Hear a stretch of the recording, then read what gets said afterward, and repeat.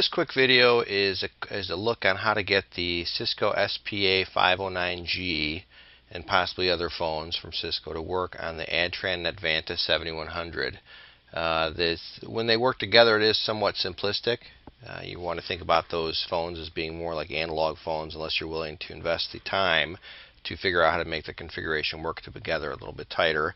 It's not officially supported by either company, so Cisco's not going to say that it'll work right with the 7100, and ADTRAN will not say that the Cisco 509G is going to work with the 7100 as well. So here's what you do. So you log into the administrator tool for the phone, you click on admin login and then advanced.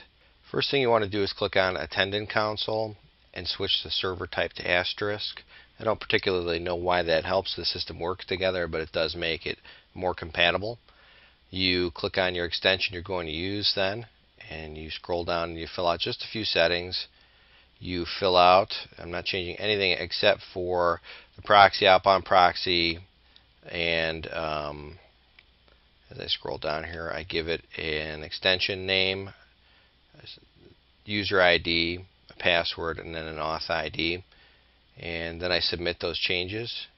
So between the attendant console setting and just setting up the really rudimentary settings on the extension, that's how you get the phone to talk to the 7100. No big trick there. And then you go to the phone and you give it some basic information like a station name, a display name, and then you decide how you want these lines. I have two lines set up on the phone, two line appearance keys anyway, so I just made sure it was selected as one and private, and then if I have user here, it's going to just put what ID we entered in the SIP ID. I also in my demo had a speed dial, and this is how the speed dial is set up. You just basically put the function equals BLF plus SD and then give it a user ID, as you can see here, and then it'll give you speed dial. BLF functionality doesn't work at this point in time. I haven't invested any sort of time to check that out.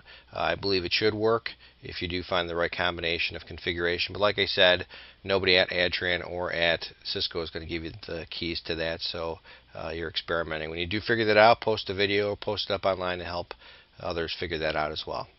So to create the phone in the Netvanta 7100, you click on New, and you basically tell it New. You give it the extension you're going to create. So maybe I'll do 2059. You give it a name. You tell it what type, and basically you don't set any type of MAC address or phone model because this phone is not officially supported. It's going to look at it as a generic phone, so you're just going to click Apply. The next screen is going to pop up here, and you give it a SIP authorization password. So I could generate a random password here, and if I have any DIDs that I'd like to assign to this, I could click New and just add the DID number right there. Once you finish those changes, you click Apply, and it'll tell you that the phone needs to be rebooted. Your phone doesn't need to be rebooted. That's more for the other phones that are configured by config files. We're configuring these things directly, so as soon as you hit OK, give it a couple seconds, that phone will come up and be working fine. But that's really all there is to it. It functions as a really basic phone and does a great job with the audio quality between the 7100 and the 509G.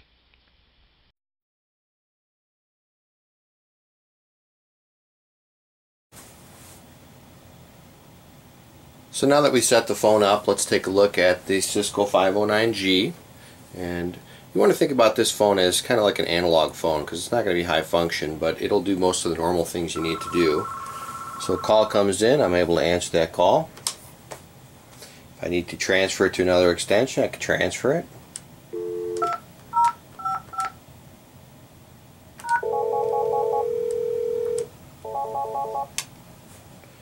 If I want to send the call back there, I can.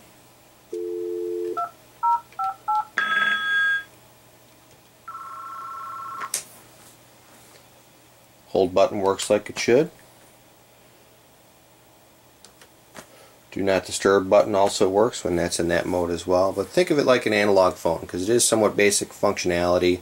There probably is a way to make it recognize BLFs and park locations, but for my quick test here I did not go through that process.